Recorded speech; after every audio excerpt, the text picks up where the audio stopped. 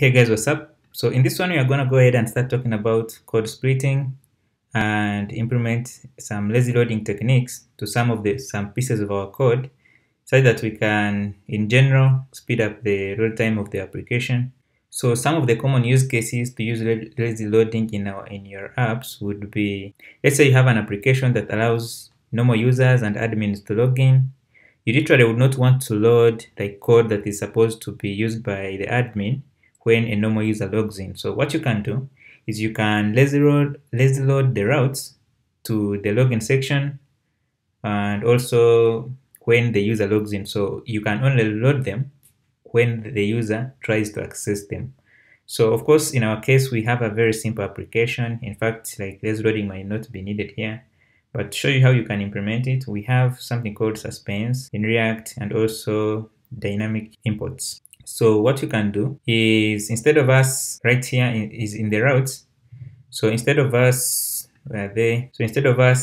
importing them like this, we can rather use dynamic imports such that the code in those components can only be loaded when we try to access the modules themselves. So what you can do is we need to use react.lazy.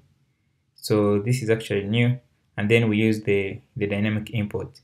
So let's say we want users to come to the application, but actually users might want to only see their contact lists. So not regularly would they want to create a contact. So we can actually lazy load the create contact just to see how it works. So here we need to import lazy from React. So import lazy from, you guessed it, React. So for us, instead of importing create contact like this, we can have const create contact. So this is going to be equal to lazy. So lazy takes in a function. So in the function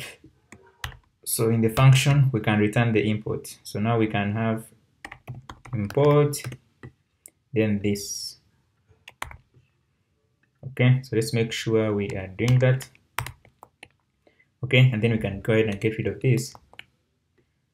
Let's see, make sure this is correct. All right, so once we have this, we need to set up a fallback. So the fallback would be what happens when we are loading this. So lazy will return a promise until we have loaded this module. So we need to provide a fallback to the application so that it knows what to do when we are loading a module. So we can go to the app.js. So here inside the router, we can have all our routes in Suspense. So we have React Suspense. So we're going to import Suspense actually. So then everything will be in Suspense. Okay, so Suspense will require us to give it a fallback. So you can give it a fallback. So this is the content that will be shown when we are loading a route or when we are dynamically loading in a module. So it actually doesn't work with only routes.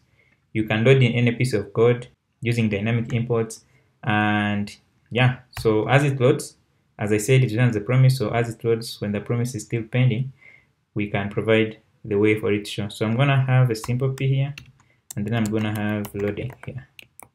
All right, so once I do that, we can go to the application. We need to import lazy like this.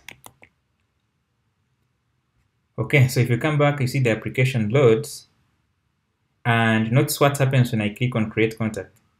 So when I click on create contact like this, it's going to now load that route on demand. And now that it has loaded it, of course, it can be as fast as it should be. But when it's the first time, so in the first load, that code for the create contact is not added, meaning that in turn we can get a faster app load time. And yeah, so that's gonna do it for the video. If you enjoyed it, please consider giving it a thumbs up. Don't forget to subscribe to the channel, and I'll see you in the next video. Thanks for watching. Bye.